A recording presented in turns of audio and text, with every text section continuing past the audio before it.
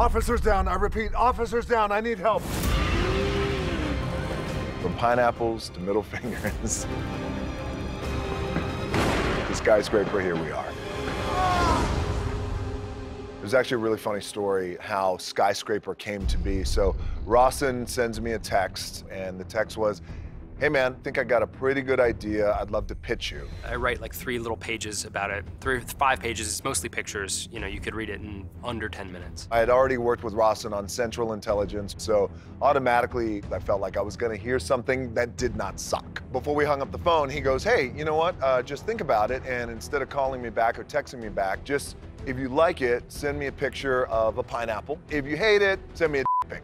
And he's like, what? Okay, dude, that's super weird, bye. So I already knew I really liked it, and texted him about an hour later. And we connect later that day, and he goes, hey man, hey. I said, look man, I really appreciate it, but myself and Beau Flynn have already been developing a movie based on the world's biggest building. And I just sort of slumped there, and I'm just like, oh man. He hung up the phone.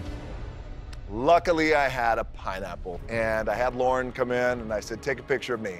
And I held the pineapple up with a big middle finger and with a big-ass smile like that, and she took a picture.